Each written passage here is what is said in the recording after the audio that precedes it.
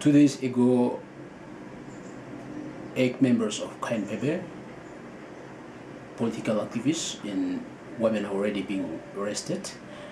1 week ago, 6 members of KNPB already being arrested, 2 already being intimidated, jailed for 1 day, and 1 woman already being in hospital.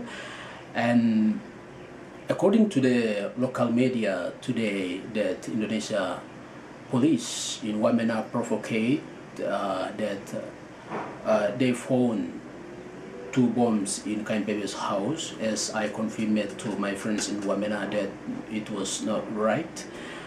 And according to us, that this is how Indonesia is now making scenario with the terrorist issue in West Papua.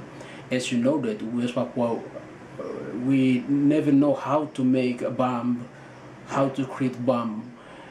That we know now is Indonesian Detachment Act funded by Australian, United States of America and UK already being in West Papua, and then this scenario programming by a former chief of Tito Karnavian.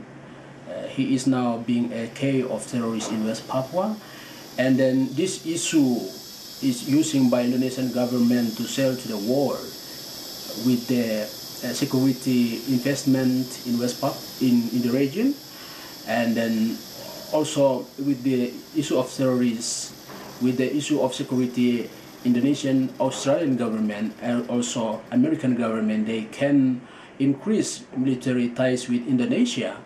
As you know, that SPY will be in UK this month to strengthen military ties with the United Kingdom of England.